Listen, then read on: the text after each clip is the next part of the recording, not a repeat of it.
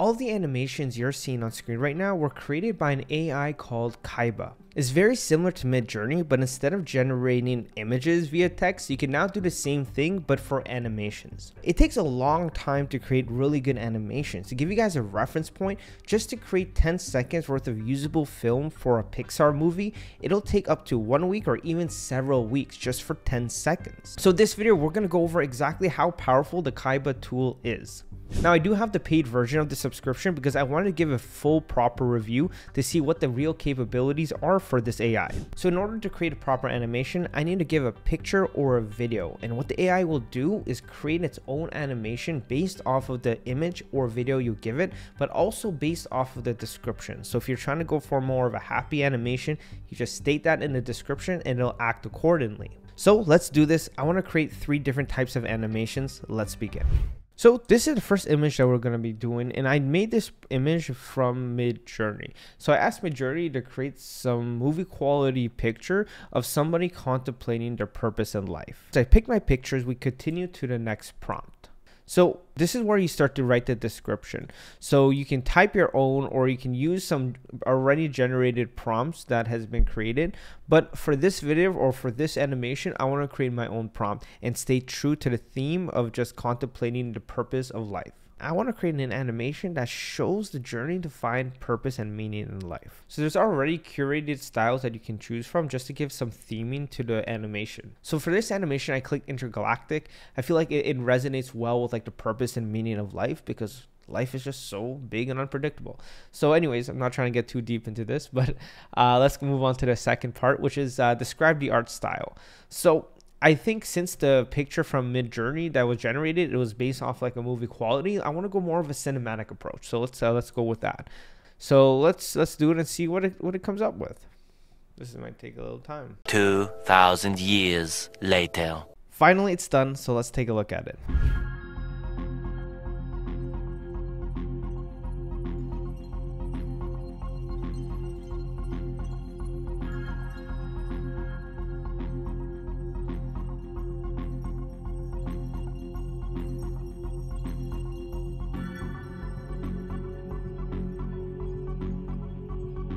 Right now, my imagination is going wild. Like if you're a YouTube creator, for example, and you're trying to start a channel and you're not good at animation, you can create that and create the basis, the foundation through just this AI. It's really cool. Like, wow, very impressed, very impressed. Now, don't forget, this AI can also create videos and add animations to it.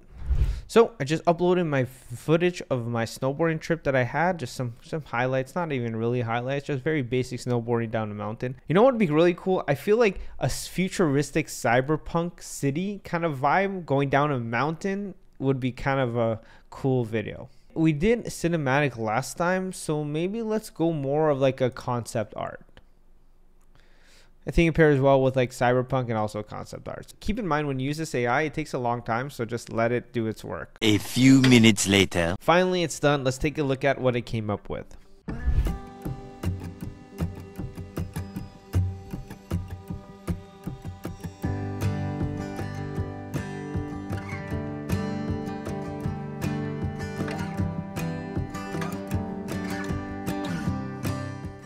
Like, it's cool. Like, it's a little bit I guess very abstract. You don't really know like what's going on like the second phase of this. This one took a little bit longer, I feel, because I guess it's just more of like a moving video, but nonetheless, very impressed. So for the last animation that we're gonna do, I chose a picture from a Pixar film called Up. And the picture is very iconic, so I think it's gonna pair well with like the future of animation, possibly. Huh, that's cool. Turns into a tree, and then it starts to turn into a ship in the air to replicate heaven.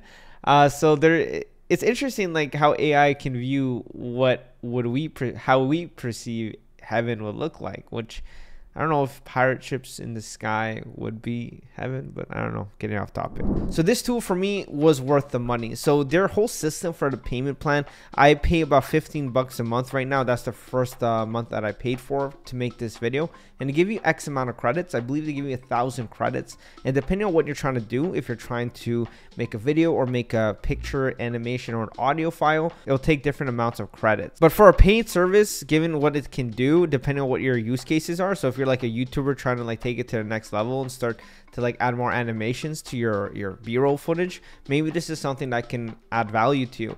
If you're just trying to play around with it, you can just do the free plan, which is more than enough to make a couple animated pictures like we just did. But if you're trying to go the longer route and you want to experiment more, I would recommend just do the monthly plan and just have some fun with it. Not sponsored at all by any means, but definitely, as you guys can see, it is a very interesting tool that can evolve to something even bigger. And who knows, we'll start to see this type of technology in probably higher budget of films. No doubt about it. If it keeps advancing at this, just give it a couple months, it'll probably get there. But that's the end of this video. Hit the like, subscribe, and bell notification. Let me know in the comment section below what you guys are currently using and what you guys think is actually worth the money to pay monthly. So far, this is one of my top AI tools that I think is worth it, plus ChatGPT, of course. So let me know what you guys think in the comment section below, and I'll see you guys in the next video. Peace.